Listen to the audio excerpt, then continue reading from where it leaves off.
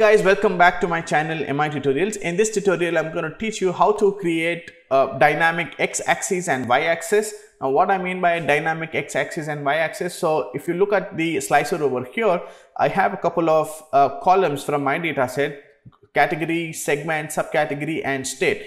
And on the y-axis, I have my total profit, I have total quantity, and then I have total sales.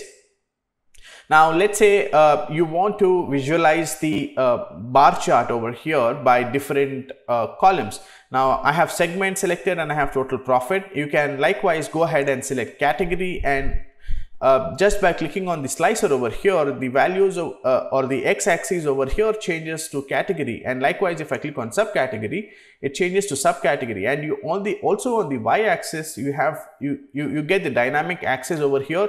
You can take a look at what you want to. Instead of creating multiple charts, you can simply click here on total profit and take a look at total profits. You can look at total sales and see what is happening with that particular category. And then if you want to look at total profit and total sales together, you can probably have a clustered column chart over here and select multiple values over here so that you can visualize the total profit and total sales together in one particular chart.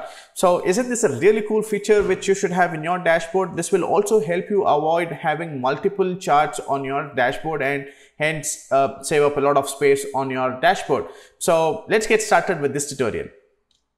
So the first thing that we will do here is we will go ahead and create a new parameter field.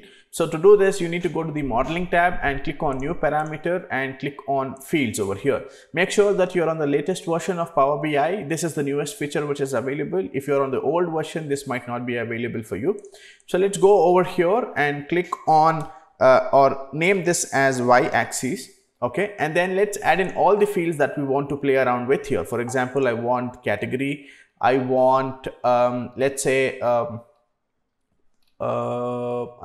want segment, I want subcategory, I want state, etc. So these are all the fields that I want to have on my x-axis, and this is so I'm going to add a slicer to this particular page, and then I'm going to click on create. So once I have that, so now I have a new slicer which is created for the particular category.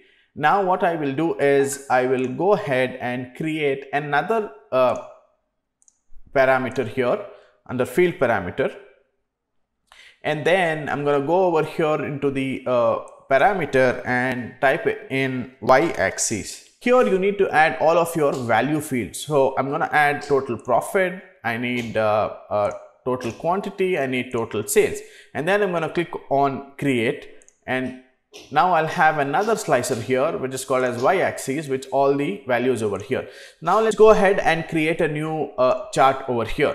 Now what I will do here is, instead of typically adding city and total sales into my x-axis and y-axis, what I'm going to do here is I'm going to get rid of these and add in the new fields which we have created, which is x-axis, and bring that into the x-axis, and y-axis, bring that into our y-axis. So once you do that, you will see something like this because we've not selected anything here. And then let's start selecting one by one. Let's select category over here, and then let's select total profit here. And then you're now seeing the chart here by category and by profit. Let's say you want to analyze by subcategory. You can simply click on subcategory and that will change and the values will remain over here. And now let's say after analyzing the profit, you want to take a look at the sales. You can simply click on total sales and get the values over here. On the bar chart over here, let's turn on the data labels. So once you've turned on the data labels, you'll see the values here. And now you can look at total quantity, you can look at total sales, you can look at total profit by category, or you want it by state, you can do that. By segment, you can do that. So that's it guys in this particular tutorial. I hope this video has helped you. You've learned something new today. Please consider subscribing to my channel for more such tutorials.